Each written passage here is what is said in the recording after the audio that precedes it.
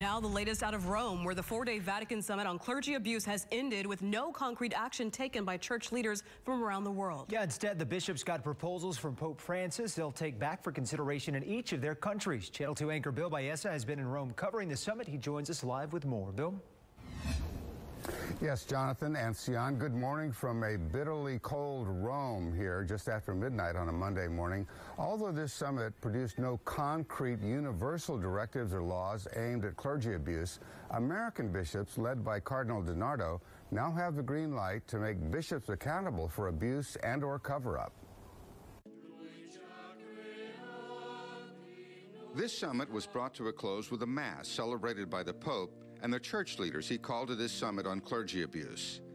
Afterwards, he spoke of child abuse in a universal context, citing data that show those who perpetrate abuse are primarily parents, relatives, coaches, and teachers. He called on world leaders to focus on ways to end the abuse of minors everywhere. As to Catholic priests and bishops, he said, "Here I would like to reaffirm that the Church will spare no effort to do all that is necessary to bring to justice whosoever has committed such crimes. The Church will never seek to hush up or not take seriously any case." Afterwards, at his weekly public address in St. Peter's Square, Pope Francis told the thousands assembled, including survivors of clergy abuse, that he and his bishops meeting here acknowledge responsibility and ask God and the victims for forgiveness. We want all the activities and places of the Church to always be places fully safe for minors. We want all possible measures to be taken so that such crimes are not repeated. The summit ended, we again spoke one-on-one with Houston's Cardinal DiNardo, who is leader of bishops in America. He was asked by the Vatican to delay measures to make American bishops accountable, but now feels he can move forward.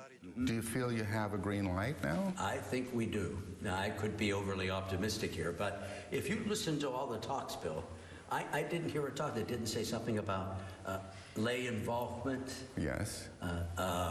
Lay participation, accountability by having some form of a code of conduct. I think the bishops of the United States feel affirmed on that level, that what we were working on is what de facto happened here, and so we can move ahead as soon as I get back.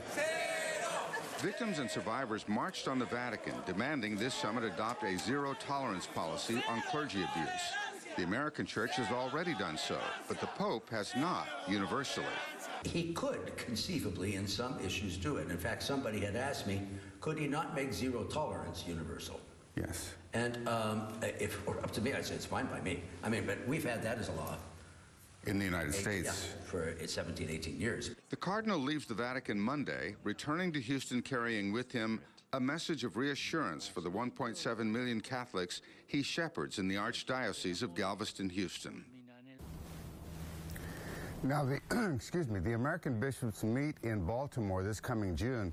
Cardinal DiNardo told me that he really believes that Catholics will be reassured with the outcome of that meeting, reassured that they can once again trust their children with priests and bishops. Sian and Jonathan.